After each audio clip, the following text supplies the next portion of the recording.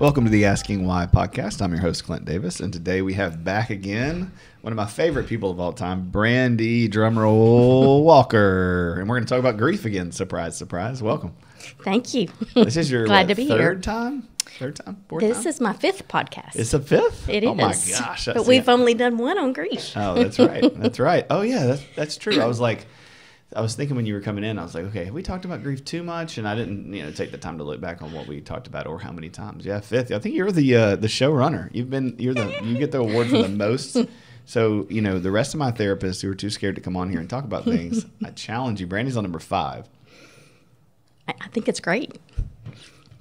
Yeah, it's been fun. Okay, so yeah, I know grief is something you're super passionate about.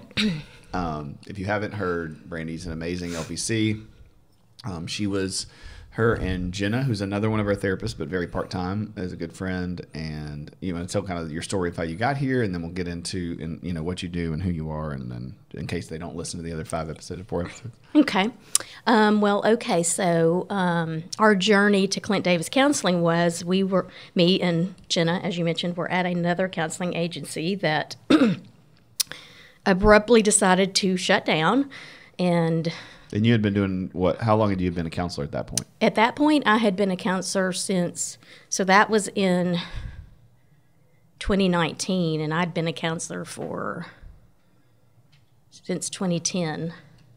It's almost a decade, right? Right. And then that you've been an LPC that long? Yes. Okay. And then you did a few years before. Well, no. 2010, I started being a PLPC. Got it. Became LPC by 2012. Yeah, so you're seasoned when you came to me. Yes. Yeah. So yes. you had worked other places, done other things. Yes. I had done 6 years inpatient, 6.5 years inpatient. And then I went to that business, and they decided to close down, and Thank you, that business. I would not have Brandy. Well, it actually did turn out to be like God orchestrating things, but yeah, I remember at us sitting that over moment, at the Warrior Network yes. Office and talking, and y'all just both being on the couch, like doing a double interview, essentially. Right. Yes. Well, we had 1 week's notice, and then we didn't get paid. And you brought us on. We started, but went without money for a really long time. So, but yeah. So coming to Clint Davis Counseling, from my point of view, that this is like this. How we do things is what I always imagined doing. It just took me that many years to get to the spot Yeah. that I could do it in that way. That's awesome. So, yeah. Well, great. So we know a little bit of your story from the last time, but if you want to tell that, just a few minutes of kind of why grief, you're so passionate about it, and then we'll talk about what grief is and get into the questions. Okay. So, so grief, oddly enough, has always been something I was interested in, and I did a lot of grief counseling prior to having a whole lot of grief experience of my own. Mm-hmm. So, I mean, yes, as a child, I experienced a lot of grief, but I didn't carry that with me into adulthood. But then in 2018, we began a series of deaths. So starting in 2018 until the end of 2019, had 7 family members pass. One of those being my fiance, who died right in front of me unexpectedly. Right. And it just totally upended my world, changed everything that I even thought I knew about grief. Mm-hmm.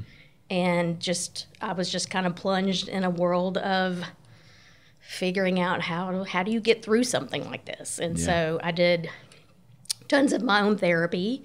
I just did lots and lots of work and lots of just diving in, trying to understand how does somebody move through something like that. Mm-hmm. And so it began my journey of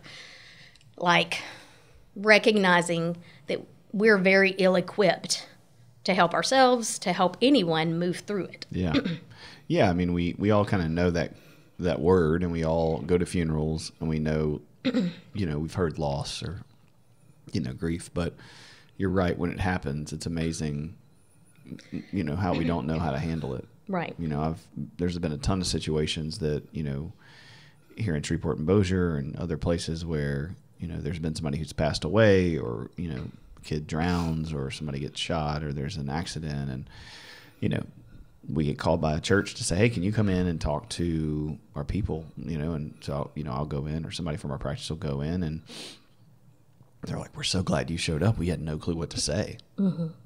Yeah. And you're like, oh man, we need to equip people on what to say. We're not, as therapists, we don't have magic wands. Like, we're not just coming up with this stuff out of our own head. Like, it takes learning and reading, but yeah, a lot of times it's book knowledge until you actually experience it and walk through it with people. Right. And then you have that like, oh, okay. Right. This sounds good, but I have to actually go through it to get it. Right. And there are different different levels of grief, different types of grief. So some people, when we experience loss, it's not life-altering or upending. And then you have situations where it is. So if someone has not been through a situation where it's like totally transformed their life, then they it's kind of like what you said. You have to experience the the kind of grief that is life-altering to really begin to understand what grief is and how you move through it. Does that make sense? Oh, absolutely. I mean, I think for a lot of people listening, there's going to be a mixed bag. Like some people, my wife and I talk about this all the time. She's never really been to a funeral of someone who was really close to her. Mm-hmm. And up until my grandparents, I had been to funerals, but I'd never been to the funeral of anybody who was super close to me. I think there was one friend of mine that for a season we were close, and then I didn't see him for like 8 years, and then he died pretty young. But, it was like it was sad, but that wasn't personal. And my grandfather was probably the first funeral I went to that was like personal. That was somebody who I loved, that was very close, that I was attached to, that I have all this meaning and feelings and memory and experiences and needs. And yeah, I was a complete mess. And I remember my grandmother's very sweet, and she's my other, one of my other favorite people, and she's passed now too. But I remember I was in like the back to the left. We're in this little tiny Big Island Baptist Church in DeVille, Louisiana. I mean, there's 10 people there, and I'm in the back falling apart. I mean, I've never cried that hard in my life. And, I realized I was a therapist at the time too, and I knew, okay, I'm processing Afghanistan. I'm finally crying about this other issue and this other issue. I've just never let it all out. You know? And I had been to therapy and I'd cried a little bit, but like this, like kind of made all of that come to a head. And my grandmother came over and she put her hand on me, and I was like, oh, she's going to be supportive, and she's like, you've got to pull it together. Which was fine. I mean, I get what she was saying, and I did need to kind of get it together at some point. But it was also, I was just laughing at just like nobody knows really what to say, and it's not okay for you to fall apart, especially me in the family system that I'm in. I'm the one who doesn't fall apart. Right. And JC, my wife, was like, yeah, I've never seen you like that. So she just kind of sat there. And she's like a little bit deer in the headlights, but a little bit like, I'm just going to let you do what you got to do, and I won't pressure you to do anything else. And that was helpful. Mm-hmm. Right. But also overwhelming for her. So it's like, it's all that stuff that's all mixed up in there. Yes. Yeah. Absolutely. So what is grief? Like, how would we define it for the average person? I know there's nuance to it, but how would you define it? Right. So grief it's the actual emotional part of what you're feeling when you experience loss. Got it. So it's all the feelings and the stuff that's going on internally. Mm-hmm. So emotions, feelings, which are kind of the same thing. Mm-hmm. When you're experiencing loss. So what is loss? So, very good question. So loss is actually a whole lot of things. So loss is not just death, and we don't just grieve over death. There are a myriad of things in life that create loss. Some of those being, divorce, changes in career, when people retire. So sometimes we even grieve good things that are changing. Yeah. So retirement. And usually change is a part of that, right? Like you've lost something, an idea, right, a perspective, an experience, a time period, a person, a job. Right. And so then you feel like it's gone forever, right? That's the loss. Like it's gone. You can't get it back. Right. Or things like financial changes, pet loss, significant health changes, getting older and losing your independence, breakups. And some of these might sound strange because sometimes even like when someone graduates from high school, it's super exciting, but also their world, for some people, it's not an exciting process. It's loss. Yeah, for sure. Yeah, I mean, you lose friends, you lose your place in the world, you lose your, maybe whatever status you're in. I mean, that's the funny thing about like school and high school. We're all in jobs. You're always like, well, maybe you're at the top of your game, and then you're a freshman, and you're like, oh gosh, now I'm back at the bottom of the barrel. Yeah. Right. Even things like getting married, it can be both. Oh yeah, super great, and also like I'm leaving this whole world I used to know behind, and I'm having to adapt to this. So some things that can bring up grief type feelings, oddly enough, can be good things. It's just adjusting to leaving behind something and moving towards something. So there are different types of grief, is what you're saying. Yes. Okay. And so what are some of those?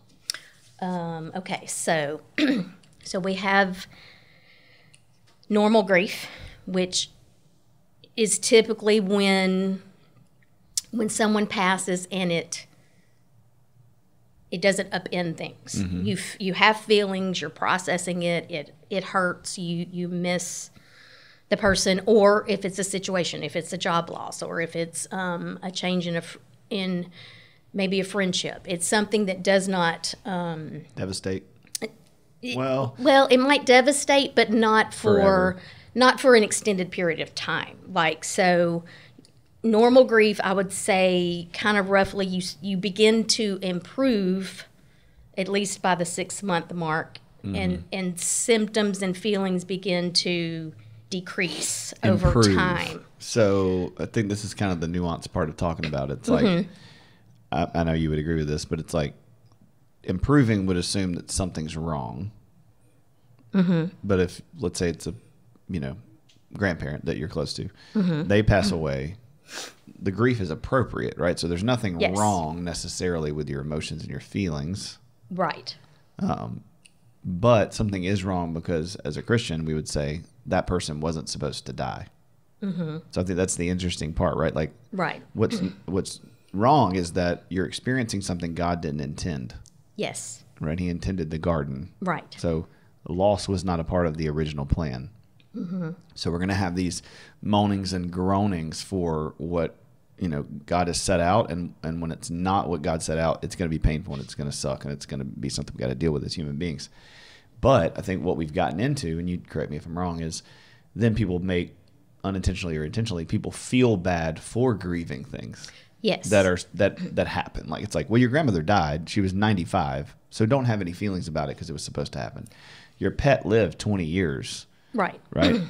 And so we go, yeah, something is wrong if you're crying, if you're sad, if you're overwhelmed, and it'll get better.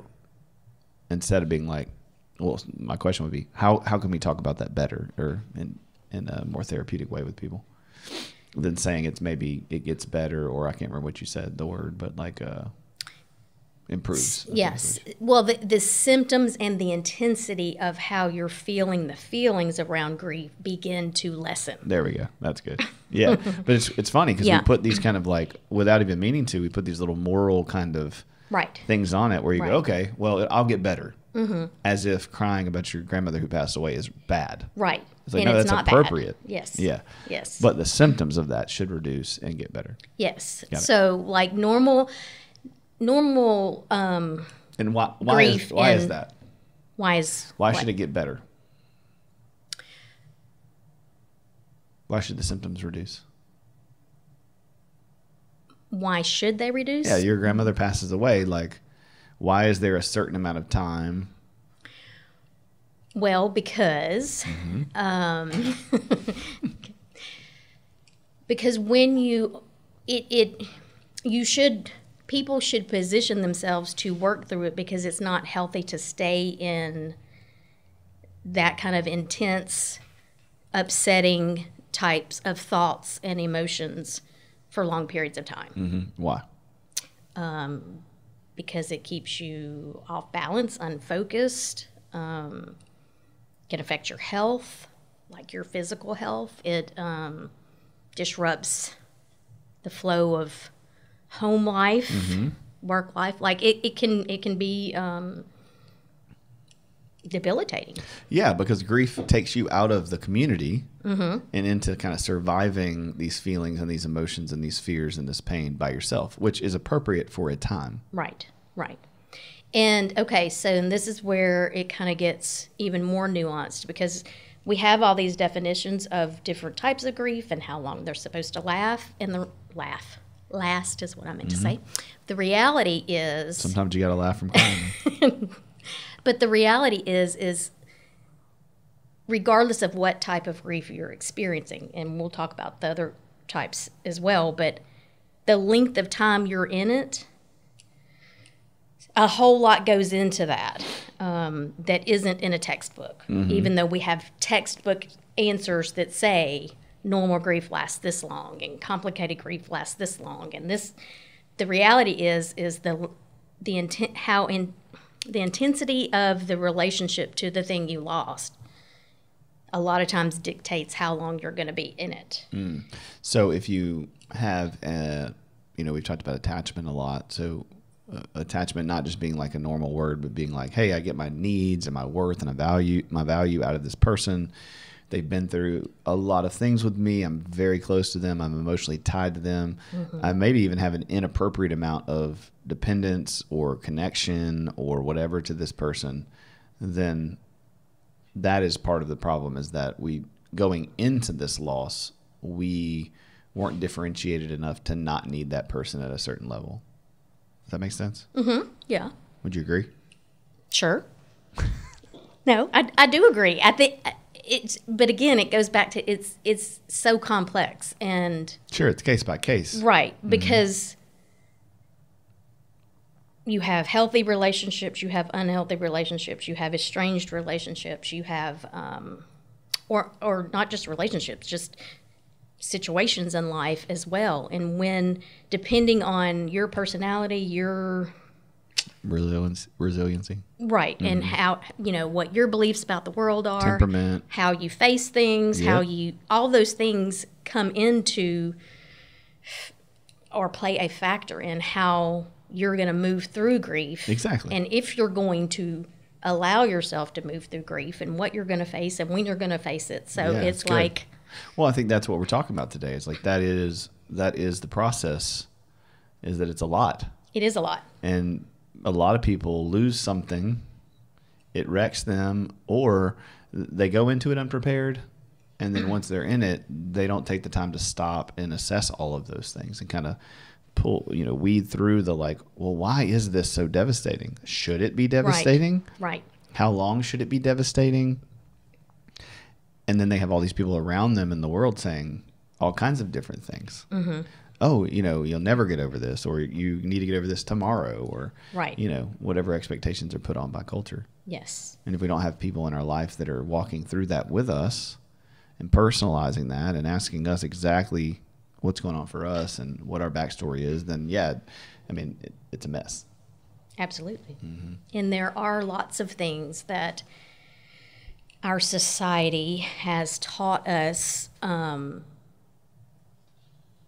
a lot of times unknowingly. Like, it's not like someone sits in front of you and says, when you have negative feelings about any situation in life, this is what you do. But society has taught us through actions, through TV, movies, advertising, all these different things, that you're not supposed to feel bad about anything for longer than this much time. And if you do, there's something wrong with you. Exactly. And I think that's the important part of looking at scripture and looking at, healthy mentors and counselors to go, okay, here's what the Bible says. Here's what God, here's what Christ says about grief and life and loss, and putting it into the context of you can't just have watched, Old Yeller or, whatever, where the red fern grows. I mean, these sad, horrible Right. movies that now I'm like, golly, I can't believe my parents let me watch that as a kid.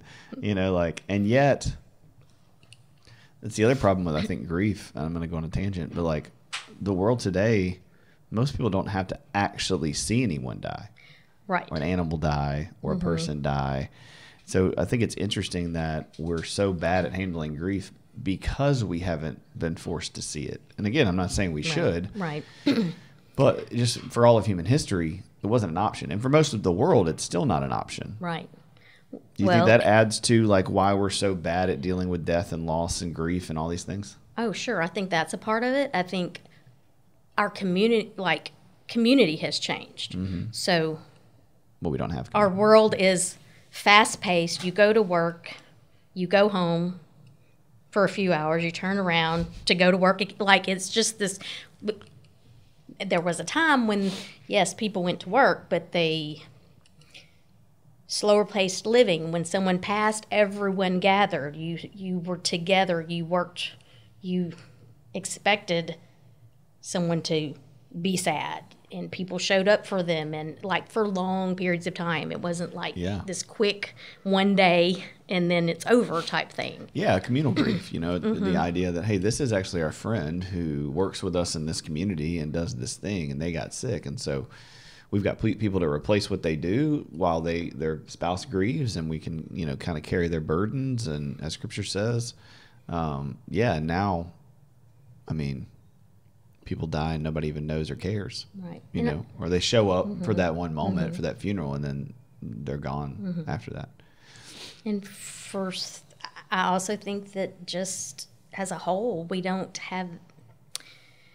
our society doesn't necessarily place the same value on life as it once did. And it's also because everything, like you said, is out of sight, out of mind.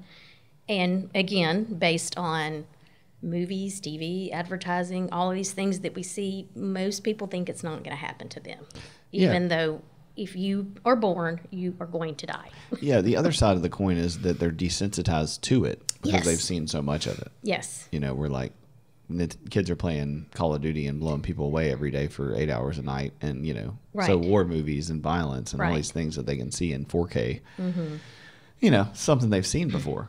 Or you live in a dangerous neighborhood and you grow up in that time and that culture and that city, and so it's just what it is. And in some ways, that suffering can build some resiliency to where you don't fall apart when things happen. Sure. But again, this goes back to relationships. How do you find out if you're handling it healthy on your own?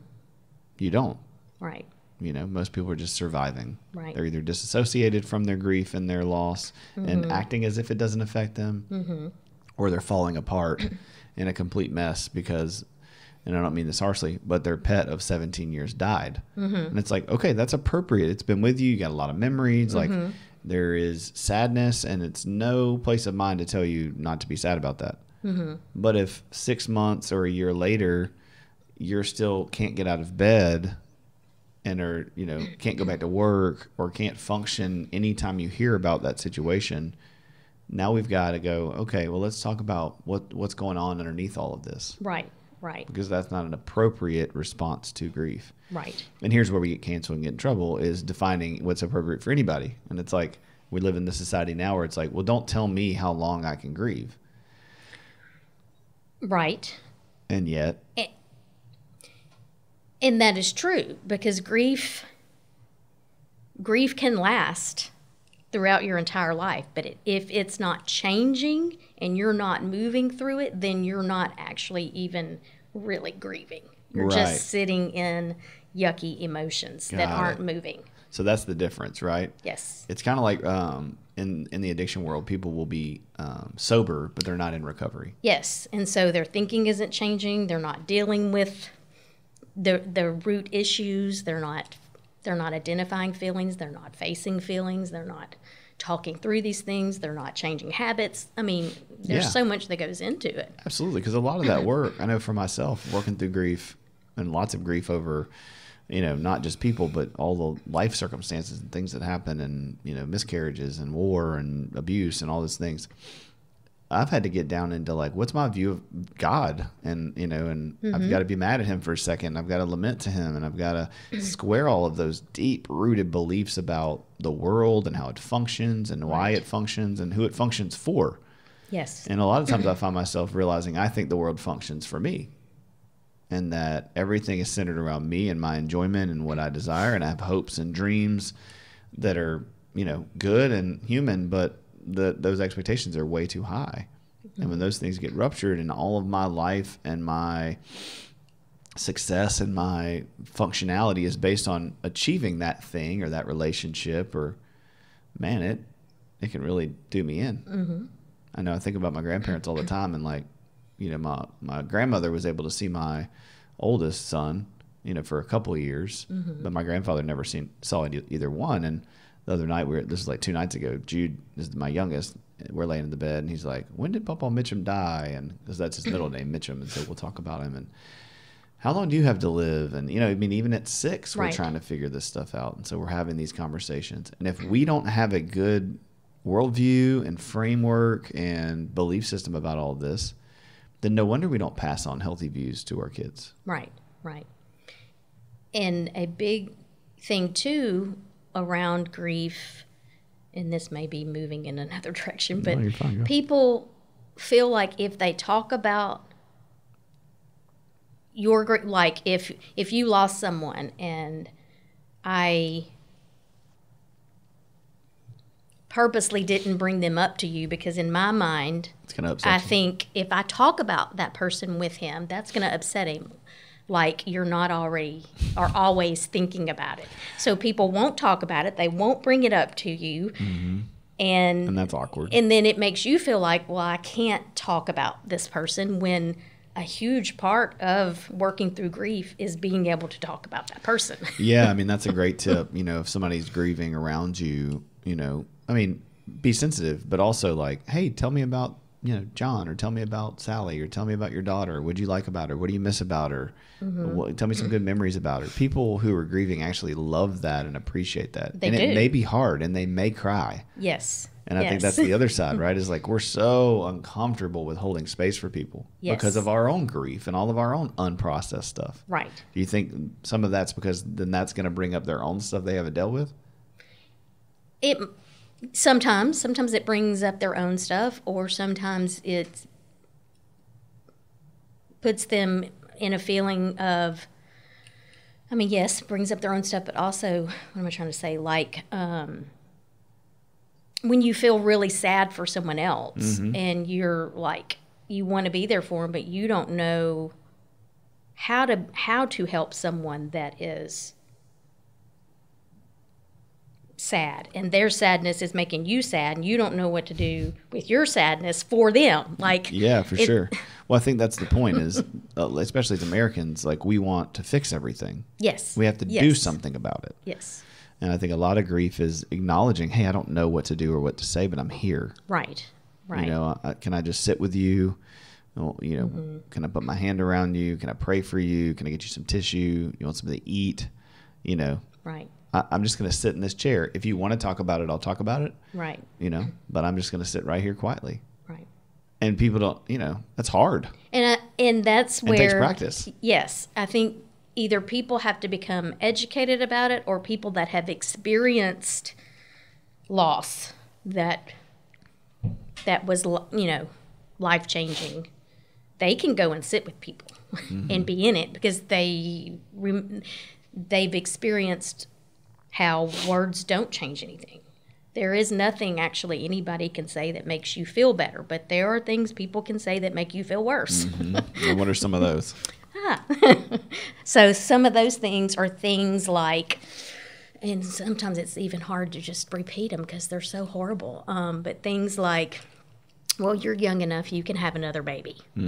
Or at least they lived a long life. Or you'll meet someone, you can get married again. Or they're in a better place. That's one of my favorites. Because just because you know someone has gone to heaven does not mean you're not in pain because they're gone, or that you don't miss them. Or things like, God will never give you more than you can handle. Yeah. or God's trying to teach you something, or people that are really unhealthy and tell you, well, that's your consequence for all those bad things you've done, which I've had just recently someone sit in my office and tell me that she'd been told by a pastor that she was being punished, and that is why this happened to her, and that is so not true or biblical. Not true or biblical. Yes. Yep. Yes. Yeah, you're right. People say, and for y'all listening, like, you know, some of this stuff's probably triggering, and a lot of you have heard this. I mean, I've heard several of those things myself.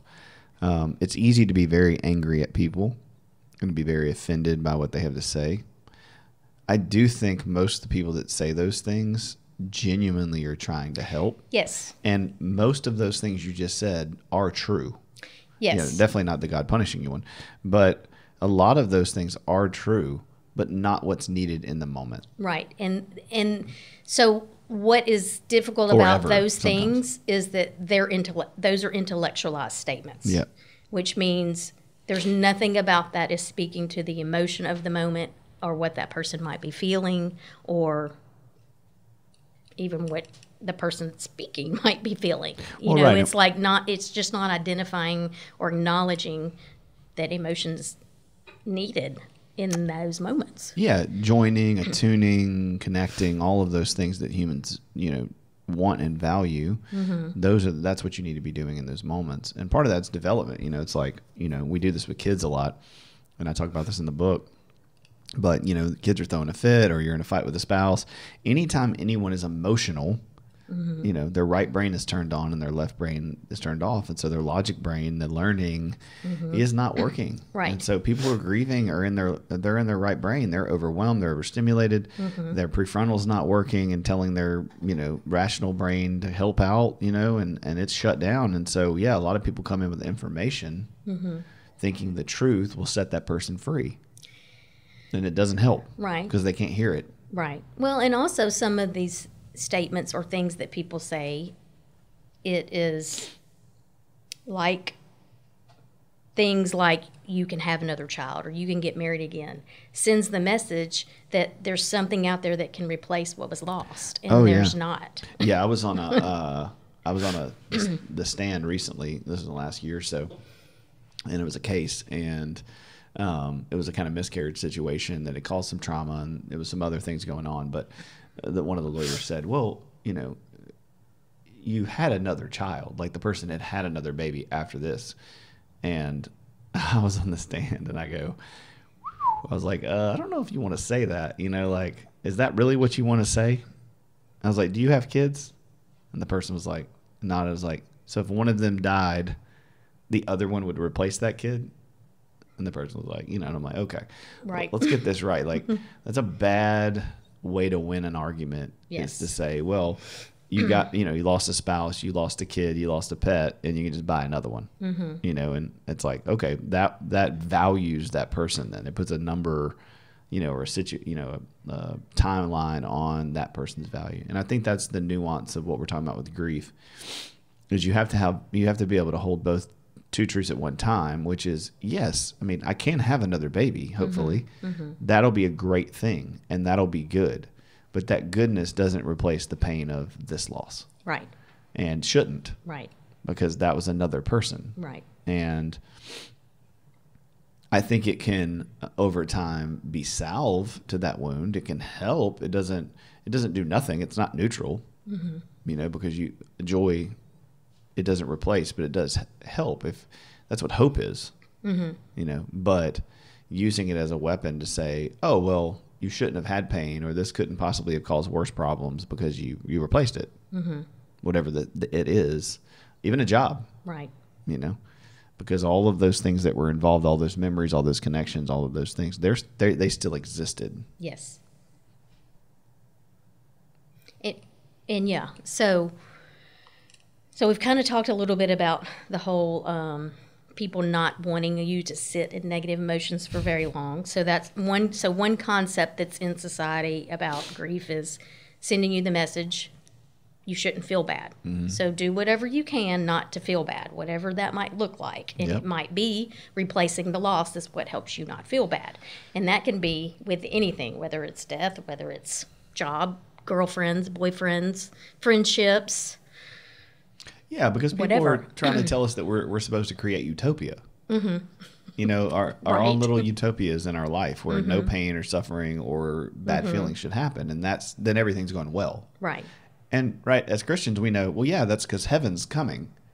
You know, our hope is that one day that will be the case, that there won't be any tears or suffering or whatever. But we're not there yet. Right. So it's interesting that a lot of secular training and people and just society who's not focusing on God is kind of pointing you towards the hope in heaven, and yet they want you to curate it right now. And you're the God of your universe, so just create it, Brandy. Like, Right. you know, don't be involved in things that are hard or difficult or sad. And if things are not going your way, think differently about it, or, you know, whatever, and then you'll have this little utopia again. Right. And I think loss wrecks all of that idea. It does. And then people double down and go, well, yeah. Just, I know that you had that feeling, but you don't have to. You don't have to. Right. Drink it away, sleep it away, buy it away, get married again quickly. Whatever the thing is that you Right. know you can do Right. to fill that void. Right. Instead of what? Instead of figuring out what you are feeling, facing those feelings, talking about those feelings, figuring out how to move through those feelings, how to live while you have those feelings. That's good. And that it's hard. It's not easy, No, it's miserable. but one day it won't be as miserable if you keep working at it. And that's part of the problem is people don't want to sit in that kind of pain for a long period of time. Which, But yeah, that no, is the only way I through don't want it. to either. I mean, it's terrible, but the only way through it is through it. Yep. Yeah. They. I don't know. Do you know about buffaloes? How they deal with the weather? I don't Okay. think I do. Yeah. So buffaloes, then when they're in a field, you know, they see like a rainstorm coming. Which way do you think they run? Towards it? They do. Okay. So they turn and run towards the weather because they know that they'll get through it faster instead of seeing it and running away from it. Okay. And so, you know, I love that idea because so many times we see the thing coming Yes. and we try to avoid the crap out of it. Right. And we're like, oh man, you know, I can't do this. I don't want to do this. And yet that it's coming one way or the other. Mm-hmm. And so sometimes it's better to just face it head on and run into the storm, Right. you know, and deal with the issue, deal with your Mm-hmm. grief, deal with the sadness, cry, throw a fit, you know, whatever you got to do. Mm-hmm. And then through that, man, it'll get easier and the storm will pass. But I mean, personally, I don't like doing that. Oh, You know, no. it goes against everything that my Right. body and my brain is telling me to do. Right. For a lot of people, it feels, what have I heard a lot, inefficient, crying and grieving and processing. You know, talk therapy, especially, you know, I'm sure you've heard this, like, what is talking going to do about it? You know, like, how is talking about it going to solve any problem? It's not going to fix them. It's like, well, that's not the point. Right. The point isn't to fix anything. It's to be human, to express your story and to write your story in an appropriate way, to look at what story you've written and then, you know, kind of project that for the rest of your life into the meaning and the purpose of it. Mm-hmm. And to not keep it all in here, Yeah. just spinning around. So if it's in your head just spinning around, then, and this is possible even if you're talking about it, but if you're not talking about it, if you're not processing it, if you're not doing anything with it, Writing it it's down, still going yeah. to come out. Yeah, It's 'cause coming out in some way. Absolutely. Your body is storing it up and you're going to get pain, you're going to get Yes. aches. So can you talk to me a little bit about that? Like what are some of the consequences physically, emotionally, you know, of not dealing with your grief and not talking to somebody about it? And again, remember guys, grief and loss is not just about a death, but Right. about all of these things, which everybody listening to this has grief and loss in their life Right. that you need to be sharing and processing. So whatever storm, I know you're whatever you're thinking of when I say storm, you know, think about how you can run into that thing and how you don't have to do that by yourself. Right. And if you don't, what can happen, Brandy? Okay, so some of the things that can happen, you can become physically ill. It can be things like just having less it's like it affects your immune system. So then you start just catching random stuff, but it can be deeper issues. Like you can have some serious health problems emerge that cannot be corrected even after you do decide to process it. Mm-hmm. It can affect, can cause people to be very irritable. It can cause people to not sleep. Mm-hmm. It can cause rifts in relationships. It can cause people to be more angry, to withdraw, to have trouble making decisions. I mean, it affects mental capacity for sure. It can either cause someone to be much more emotional about things than normal or have no emotion at all. Depends on which direction they're going. That's good. That was a long list off the top of your head. And I'm there's impressed. more. I mean, yeah, for sure. Trouble concentrating, memory loss. I mean, if you're not Anxiety, some of those depression, things can happen when you're dealing with it, but those are the things that begin to improve. But if you're not dealing with it, those things just get bigger and worse. Right. So those are appropriate symptoms of pain and suffering and loss. Yes.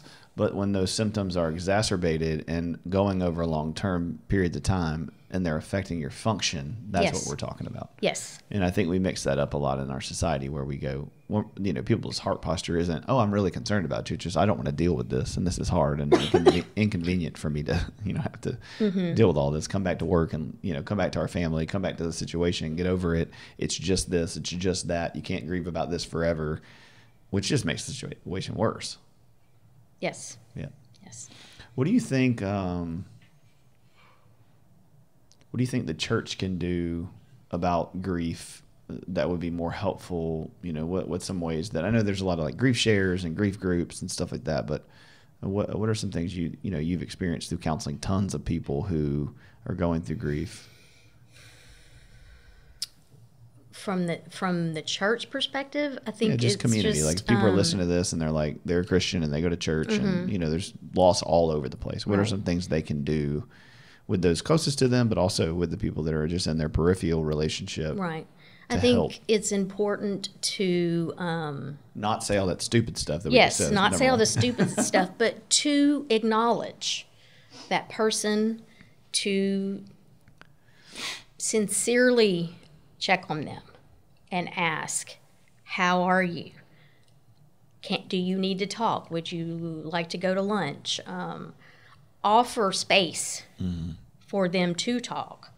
Offer. Gosh, this is why it's so important to know our people. Yes. Like this just makes me think of like, you know, I mean, and people that listen to the podcast or anything that I talk about is gonna, you know, they're gonna like, you've said this 1,000 times, but man, our community is so important. Like grief outside of community is such a mess. Right? Because I'm thinking about people, you know, in past places that I've been where there's tons of people that I don't know, but they're supposed to be quote unquote my community, like a big church. Right. Oh, it's supposed to be my community. Well, that means that this girl who I see every Sunday because I walk by her in the hall is my community. So then her dad dies and I'm like, okay, well, how can I help her? You know, how can I love on her? Well, I don't even know what she likes. I don't even know what she needs. I don't even know what would be helpful because I know nothing about her other than we're in the same community. That's not community. Right. Right. And I think one of the biggest problems is with the church, we need to make sure we know the people that are in our inner circle so that it's not that you have to save everybody. Right. But goodness gracious, if somebody's died and nobody's doing anything for you, that is so lonely and terrible because what you realize is nobody knows me. Right. Enough to even know, should I bake them a dinner or should I give them a gift card? Because nobody's in my life to know me deep enough to know what I would need. Right. And so I would challenge people like that's a great place to start is looking around you and going, okay, who are the 5 or 6 closest people to me that I call my community? If somebody died in their life or they lost their job or something, they got sick, would I even know what to do? And maybe start making a list. Right. And so I think, and there are different, when something first happens, generally people do come and support. Sure. And are there. But would you say those things are helpful if they don't even know who you are? Like, well, it depends on what it is. Sure. I mean, I think asking people, but hugs are very helpful. Can I hug you? Because it may be that whoever they lost, they haven't been hugged in 2 or 3 weeks. They have no physical connection or... And you're talking about in that immediate loss Yes. phase. Yeah. Yep. You know, or saying or showing up in ways like, and I know we do lots of things around food, but when someone passes, the people affected, just normal course of life events are out the window for a while. Yeah. So they're not going to the grocery store. They're not making meals for their family. They don't even have the capacity to think of that. So yes, providing meals can be a very important part of helping someone. However, what I hear a lot from people, and you tell me if I'm wrong, is they have 75 casseroles that they Yes. don't eat in their refrigerator. Yes, that as well. Because people cook things for them that they don't eat. Right. And that's what I mean, is that Yes. within all of the grief help, even the supportive stuff that we kind of do outside of knowing the person, sometimes even does more harm than good. Right. You know, there's a vegan person at your church, there's a person in your neighbor, and you cook them, pork butt and, potatoes and whatever else, and you bring it to them, and it's like, that's thoughtful. Yes. But, I mean, they're not going to eat it. Right.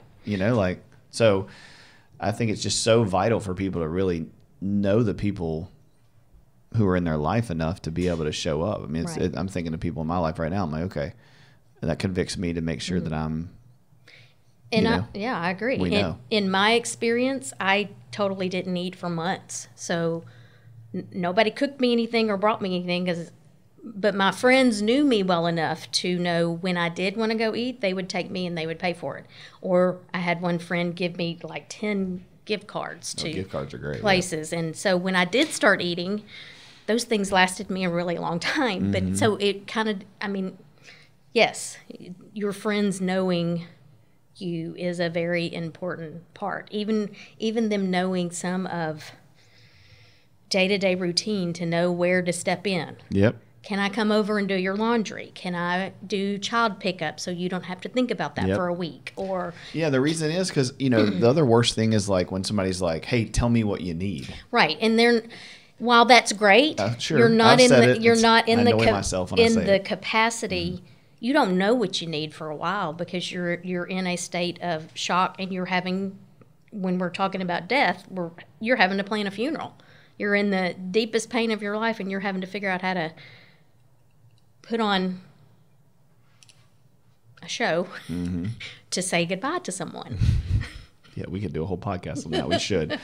You can come And it's back. not always a show. Yeah, I know. You can. It's neither is church, but sometimes it is. Yes. You can come back for a whole podcast on how we do funerals and all that stuff terribly. Right. Okay. What what would you, to wrap up, what are any final thoughts you have? What is something that you really want people to know about grief? I think I would want people to know that grief is real. You feel it for lots of reasons and not just for loss of a person. And that if you don't look into whatever loss you're going through, if you don't look at what that means to you, all the aspects of the loss, all of the things, that it's going to come back. Mm-hmm. You're going to continue to deal with some part of it until you do. Yeah. And I mean, I think it's always going to come back, right? Like no matter how far you get away from it. Mm-hmm. There's a couple of pieces of art that I love about it, and they're both a little different, but there's one where there's like jars. There's like a little jar and there's a huge ball inside of it. Mm-hmm. And then the ball's the same size, but the jar gets bigger and gets bigger and gets bigger and gets bigger. And it's like, okay, your capacity to handle the grief gets larger, but the grief doesn't change. Right. So I think that's partly true sometimes. And then the other one is there's a ball and it's huge and it's filling up this box. And then over time, and there's a trigger in the box. And so the ball's just constantly pressing that trigger anytime the box moves, like just constantly triggering you. Mm-hmm. And as you deal with the grief and learn skills and tools and resources and process and talk and all the things we talked about today, the ball gets smaller and hits the trigger less often. Mm-hmm. And so the grief is still there, right? But the smaller it gets and the more resources you have, the less often it hits the trigger. And I would kind of merge both of those because what I would say is there's a little bit of both happening. You are trying to lower those symptoms appropriately over time so that the grief itself isn't so painful, but you are also trying to, in yourself, build a capacity to tolerate hard things to where that trigger point, isn't hit as often. Right. What do you think about that? Oh, I think that's absolutely true. Yeah. And a phrase that popped in my mind that hopefully I'm going to get it right. Did a training with David Kessler, and the way that he states it is you want to take grief from grieving in pain to grieving in love, which means as you move through it, you process all the pain, all the bad things that happened, and you get to a place where you can remember, but you remember in love, not in pain. That's good. I like that. I don't know if I said it exactly right, but Sure. Forgive us, David. yes, it's something to that effect. And I think that's very true because the longer you work through it, like you said, the less you're going to be triggered, the smaller it's going to get until it, which that does not mean that you're not going, that you don't miss that thing, that person, that whatever. And that there won't be pain every once in a while. Right, but it means you can think about that thing, that person, that experience, what you learned from it more often in a good way than in a negative way or a hurtful way. Yeah, think about, let's say somebody had sexual trauma or somebody had a car wreck or somebody had a personal injury or an illness. It's like, yeah, it's hard to hear this, but over time, you do get to a place where you can look at that thing 20 years later and you can see, how God, although that thing was awful and not what God intended, and it was wrong and anti-heaven, you grew from it, you learned things from it. Maybe, hopefully, the story would be you used that story to help somebody else, and so then it has purpose and it has meaning other than just disaster for you. But that we have to let people walk that out and not tell them that up front. Right. That's not the thing you tell somebody, which is what we said earlier about, I think people were saying the true thing sometimes. Right. But not the thing that a person needs to hear right then. And sometimes that's the way people do it, Scripture and the Bible and Jesus. And they, it's like Jesus didn't even talk like that. Like he wasn't like, hey, woman at the well, go and sin no more because I'm here. Like that's not what he did. He sat with her and processed with her and let her tell her story and let her grieve, the things that were going on. And then eventually he got around to saying, who he was and what he was for and all those things. So I think if we look to Christ and we look to his model, he lived out everything he expects us to do and he did it perfectly so that we don't have to. And so, I was at a funeral recently. I'll tell this and we'll wrap up, but I walked in and it was a good friend of mine's, family member, and the brother of the guy was there, and I know him, but I don't know him well. And I walked in and I was looking, there's a bunch of people. It's a lot going on. And me and this guy met like twice maybe.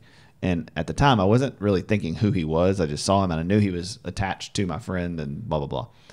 But I walked up and I was like, hey, he like kind of nodded because he knew who I was. And I was like, how's it going? And immediately I'm like, well, duh, it's going terrible. Your brother passed away. Like, that's such a stupid question, And so as soon as I said it, I was like, I know it's terrible. I'm sorry. Like, how are you is what I mean, right. But we say things unintentionally. Yes. And we're going to not do all this perfect. As therapists, as pastors, as people, guys, you're going to screw it up and say the wrong thing. But repair the rupture. Just circle back and say, hey, look, I'm sorry. I didn't know what I was saying. Right. I got flustered. I'm overwhelmed. I made this about me. Sorry about that. And that's going to go so far with those people. Right. So you don't have to do all of this perfectly. You can't. So be in prayer, be mindful, use your resources, and just learn to sit in people's crap a little bit and the tension and the difficulty. And think about it, if it were you, what would you want someone to say to you? Sometimes that might help in curtailing saying things that you shouldn't. That's right. Well, Brandy, thank you so much for coming on and talking about grief with us. And you do such a great job at our practice. I love having you. Well, thank you. I love being there. I know. You're one of my favorite people. One of the things about seeing you in the hallway, I mean, you're only 2 doors down from me. So, I love your smile. I love just when we get to connect. I love just getting to say, hey, and know we're in this together and that we're on the same, mission field trying to just do this crazy counseling world. And I love the story God's telling through your life and through your ministry and through our ministry. And so I just really value you and appreciate you. Well, thank you very much. Absolutely. I'm glad to be here. Glad to be doing this work. It's needed. Absolutely. Thank you guys for listening. If you have anything you need, if you're hearing this, if you're dealing with grief for the first time, please email us, call us. We can help you, or we can put you in touch with somebody in your area that can help you. God bless you and have a good week.